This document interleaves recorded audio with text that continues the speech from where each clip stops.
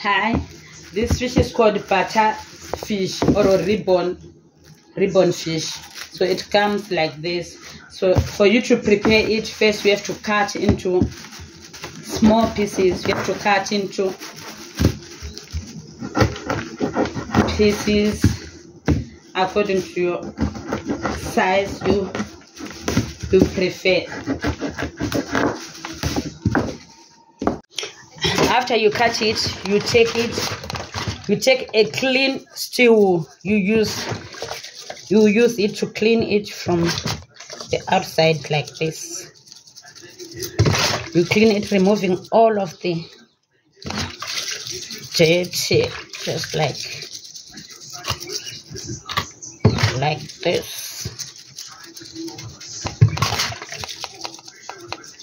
Till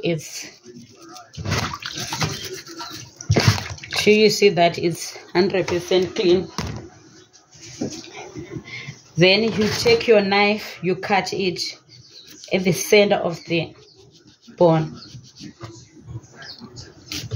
Where the bone is, you cut it.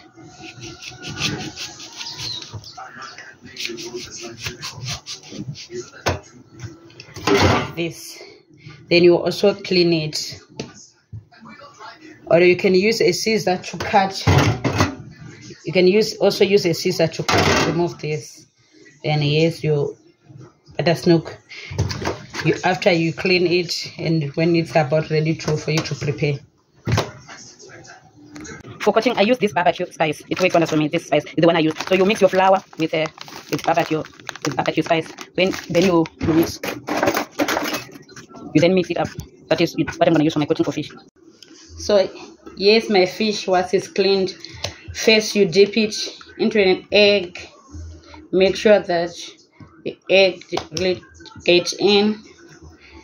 Then you take it out.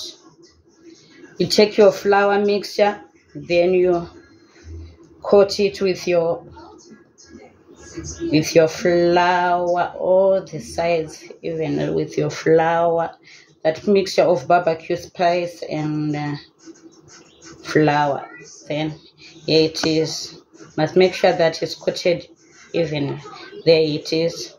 You put it aside, ready for you to deep fry.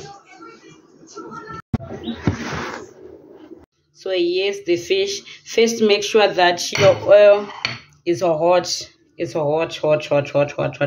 Then you put your fish inside. It depends. Is it 1 or 2? It depends with your pan or your chips fry. Mine, I'm able to put 2 fish at a. I'm able to make 2 fish at a time.